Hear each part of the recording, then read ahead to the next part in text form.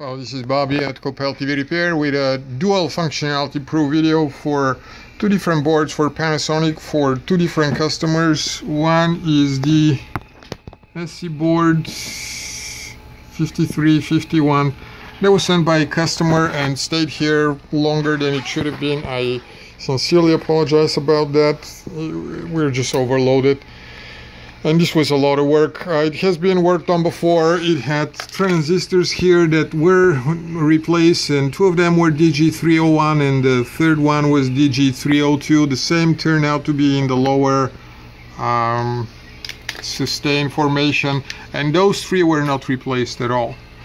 So we spoke with a customer. Those three, all nine are now replaced. These are the proper 30F131s, I believe. Those three, those are the proper DG301s, and the board is just being tested and making sure that it's functioning.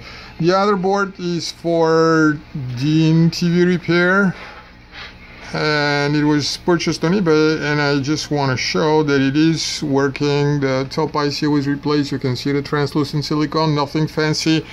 Mind the connectors. This is the number one problem. Of course, what you want to see is them working together in a video. I don't know if you can see, there is one tiny line there at the top half, and there's another one in the bottom. This is bad panel. Many of our plasma panels have issues like that. This is the line there. Many of our plasma panels, there's another one somewhere here on the bottom buffer as well. Oh, even two.